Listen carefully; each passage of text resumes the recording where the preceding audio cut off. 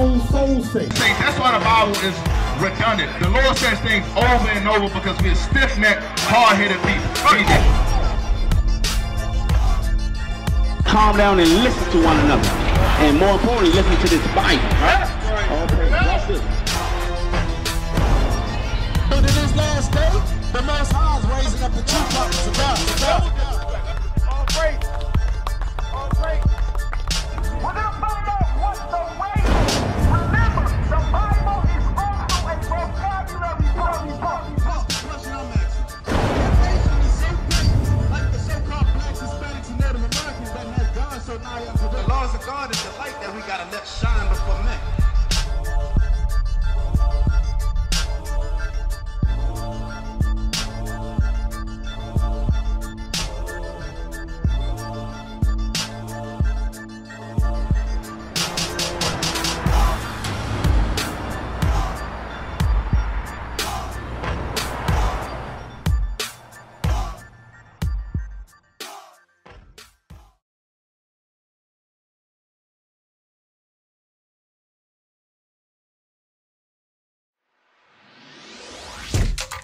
Shalom, Israel. This is Bishop Nathaniel. I want you to know that you can view all our Sabbath classes live on IUIC TV. That's right, I said on IUIC TV. Download the app today. Shalom.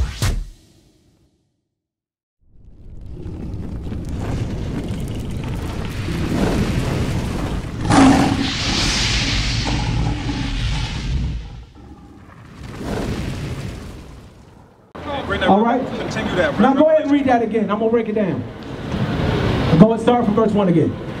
Isaiah chapter 14 and verse 1. I just want to speed through it because I want to hear that. I want the brother to hear that before he took off. Go ahead. For the Lord will have mercy on Jacob. So Jacob, give me that sign again. So it says the Lord will have mercy on Jacob. This is Jacob. Now, real quick, let's flash back. Let's go to the birth of Jacob and Esau real quick, because I don't know if everybody knows this history. Give me Genesis 25. Give me Genesis 25, start at verse 21. How you doing? I can't tell if you 14 or 35. Huh? How old? 22. Okay, just short. Okay, all praise. Let me ask you a question. Do you know? Have you ever heard that you're an Israelite? Okay, all praise. Hang around for a few minutes. Read that. Start verse 21. Genesis chapter 25 and verse 21. And Isaac entreated the Lord for his wife. So Isaac is Jacob's father. It says he entreated the Lord for his wife. Meaning Isaac went to the Lord and he prayed to the Lord about his wife. Go ahead. Because she was barren. Because she couldn't have kids. They were trying to have kids and she couldn't get pregnant. So he went to the Lord and prayed about it. Go ahead. And the Lord was entreated of him. It says, so the Lord heard him. Okay, so he was entreated. He heard him. He heard his prayer. And Rebekah, his wife, conceived. And his wife got pregnant. Okay, go ahead. And the children struggled together within her. This way it get interesting. It says those children, so she's going to have twins. It says they struggle together. They're fighting in her womb. Already from the womb, they fight. Okay, go ahead. And she said, if it be so, why am I thus? She's saying, Lord, if this is from you, why is this happening? Why am I having this troubled pregnancy? Why are these children fighting in my womb if this is of God? Go ahead. And she went to inquire of the Lord. This is what she prayed. This is what she asked the Lord. And the Lord said unto her, 2 nations are in thy womb. That's heavy right there. See, we got to understand, this is happening in the book of Genesis. The book Genesis is the Hebrew word is bereshit. It means the beginning. Okay? So this is the beginning of nations. These are when different nations are just being formed on the earth. Okay? So he said 2 nations are in your womb. Okay, go ahead. And 2 manner of people shall be separated from thy bowels. What do you mean 2 manner of people? What's somebody's manners? It's the way they act. It's the way they carry themselves. It's the spirit that they got on them. It says these 2 kids, they gonna have totally 2 different mannerisms. One gonna like their food, one gonna like they food unseasoned and one gonna like their food seasoned. Right. Okay? They just gonna be 2 totally different type of people. Okay? One gonna like hot weather, warm weather, one gonna like cold weather.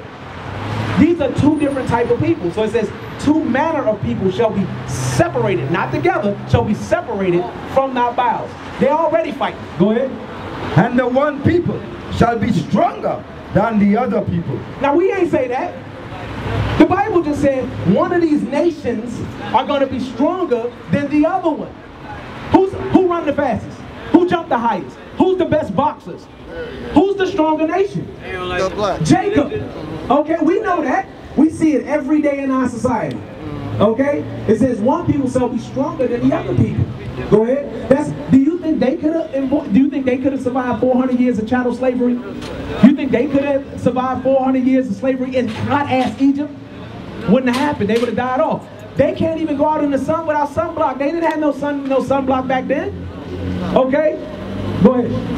And the elder shall serve the younger. It says, and the older child is going to be the servant to the younger child, which is actually what we read in the book of Isaiah 14. So let's see which one come out first, because the first one that comes out is going to eventually, in time, be the servant to the second one that come out. Read. And when her days to be delivered were fulfilled, and when she was at the full term of her pregnancy, behold, there were twins in her womb. We established that. Go ahead. And the first came out red. So it's going to give you some characteristics. Say the first child that came out, he was red. Red. Go ahead. All over like a hairy garment. And he was hairy. Have you ever seen those the Geico caveman commercials? Y'all ever seen? Let me ask y'all this: have y'all ever seen a black caveman? No. Because the caveman wasn't black. The caveman was white, and they know it. That's why they put it in there. Okay. So he said it came out red and hairy. That's Esau. Go ahead. And the first came out red all over like a hairy garment. And they call his name Esau.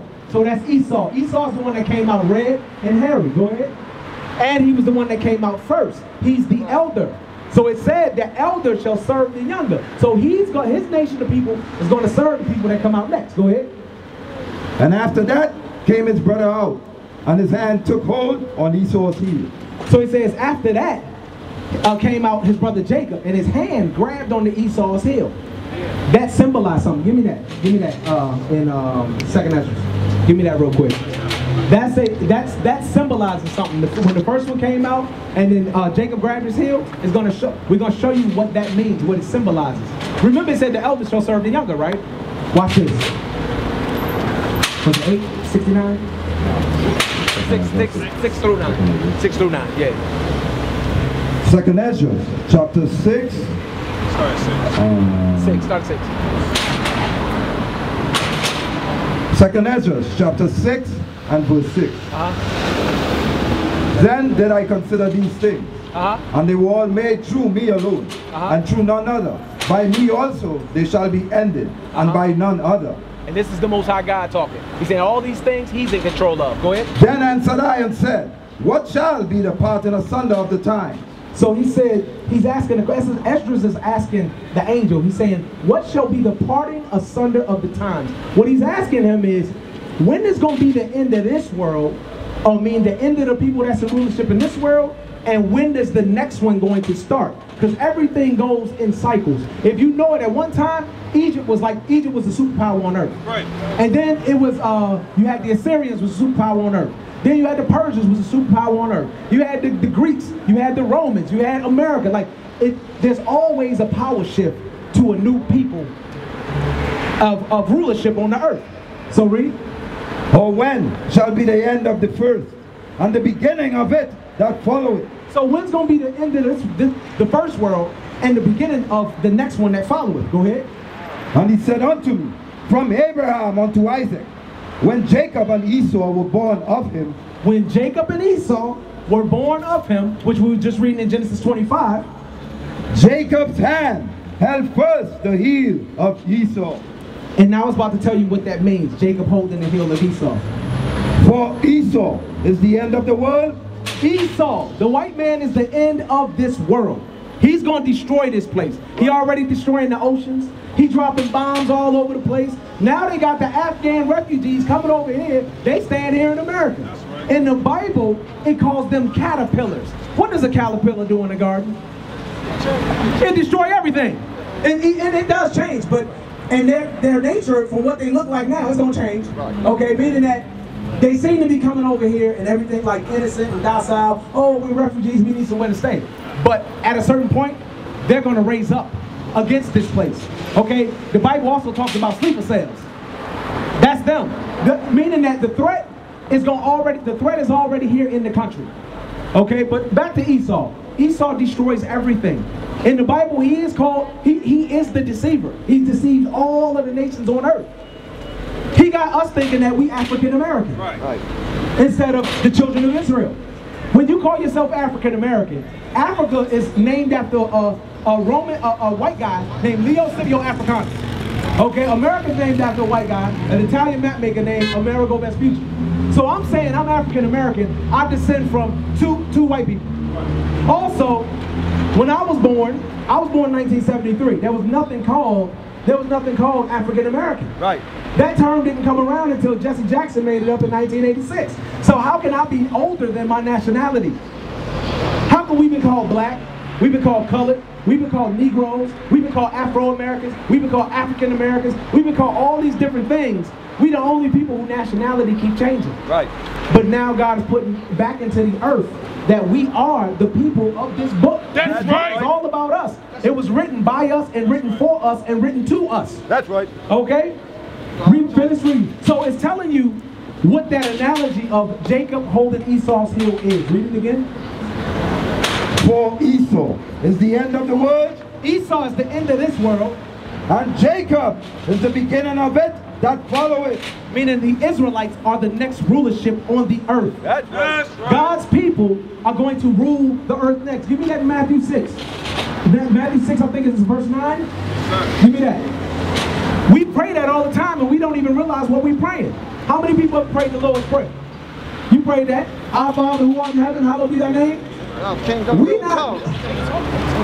What is it saying? Watch this. Matthew chapter 6 and verse 9. After this manner therefore pray ye, our Father, the Most High God, which art in heaven. God resides in the third heaven. You got the third heaven, then you got the second heaven, which is the sky, then you got the heaven that's on earth. Heaven is on earth. Rulership. Rulership. That's heaven on earth. It's rulership. It's when your people are collecting taxes. It's when your people control the banking system. When your people control all of the water supply. When your people control the food industry. When your people control the textiles and the clothing industry. That's rulership of the earth. That's what we're going. Heaven on earth. Okay, heaven on earth. Hallowed be thy name. Holy be the Most High God's name. Go ahead. Thy kingdom come. Now it says, thy kingdom come, which means God's kingdom is coming on the earth. In order for God's kingdom, whose kingdom's on earth right now? The white man. The white man, you said it. The white man. So in order for God's kingdom to come on earth, what gotta happen to the kingdom that's here now? Gotta be destroyed. They gotta be destroyed. That's right. When we pray that prayer, we're praying for the destruction of our enemies. That's right. Okay, we've been taught, oh, love your enemies. Pray for them that hate you. The scriptures say that, but you know what it's talking about? It's talking about I'm an Israelite, you're an Israelite. If we have an argument or fight with each other, I'm supposed to forgive you and I'm supposed to come back. It's not talking about love the people that brought your people over in slavery and whipped the hell out of them for 400 years. That's why most black men, they're like, no, man, I can't rock with that Bible. What you tell me? I gotta love somebody that has beat the hell out of me? Right. That's them. Hold on a second. That's them teaching you the Bible incorrectly.